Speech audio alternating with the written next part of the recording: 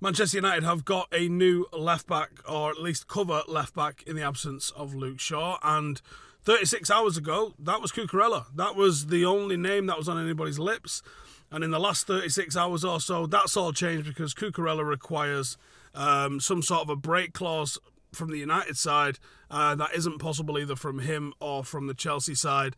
So United have switched our focus and our attention, and Sergio Reguilon has become the name that United are now going for.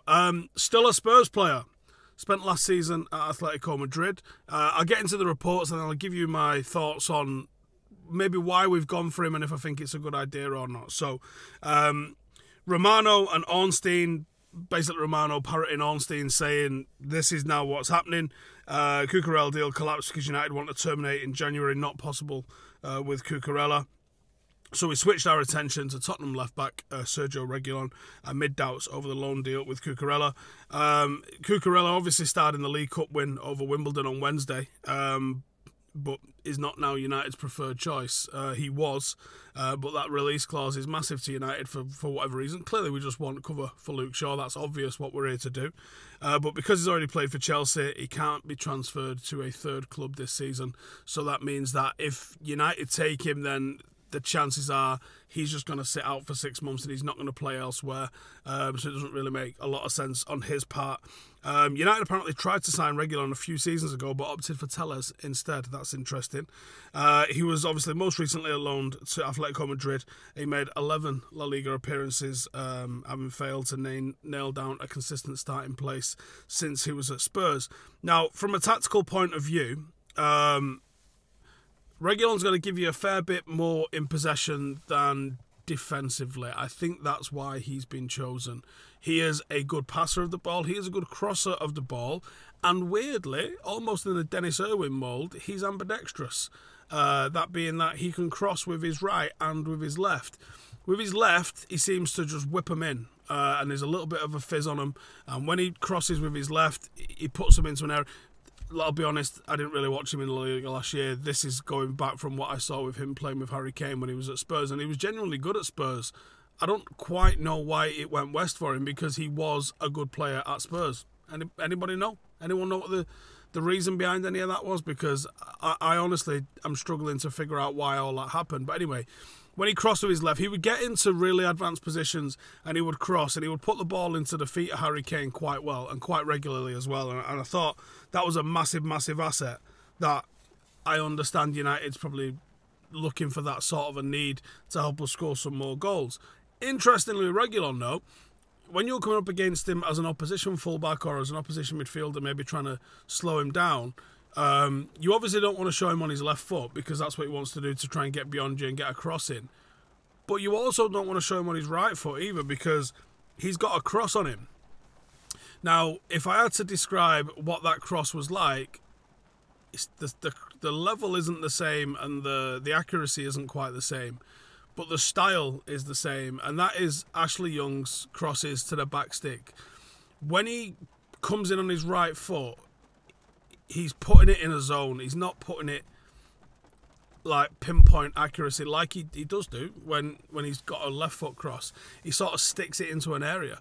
I don't necessarily mind that. It's a bit of an option for him if he can't go on his left foot. And having a dual threat fullback that can cross the ball isn't a bad thing. Now, when you talk about what he's like as a defender, obviously being a fullback, you've got to be able to defend. 1v1 is pretty good. I remember him having pretty good composure, pretty good tenacity, and being able to jockey a winger. What I can't remember, and I'll watch some more videos this week before we do a how he fits in, because I'm sure that's coming. If I can get a signal down here, because the signal is shocking.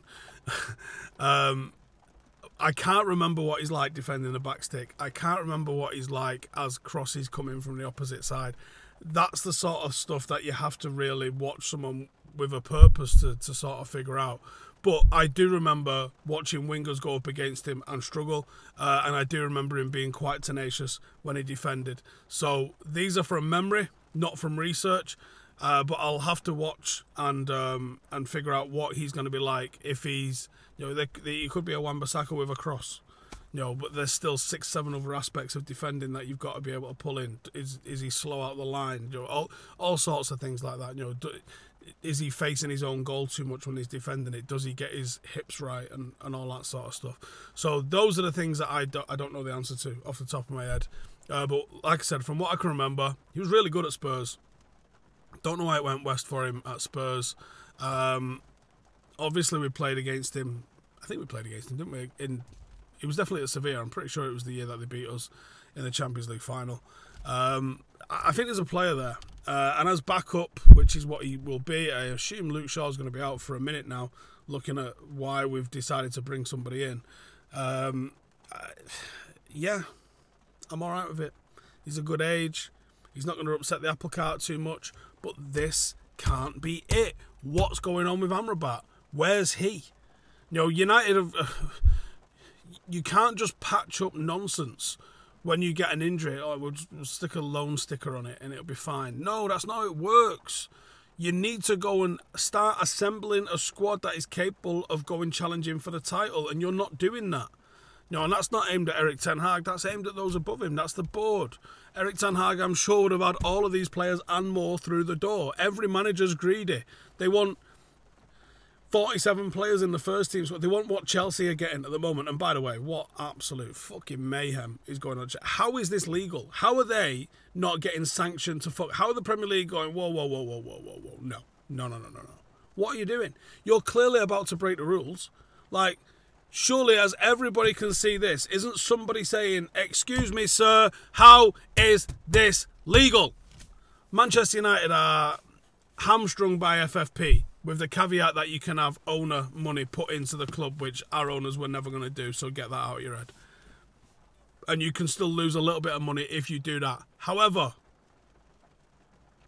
Chelsea are going turbo. Is it 1.6 billion spent since last summer? It's an unfathomable amount of money that Chelsea are spending.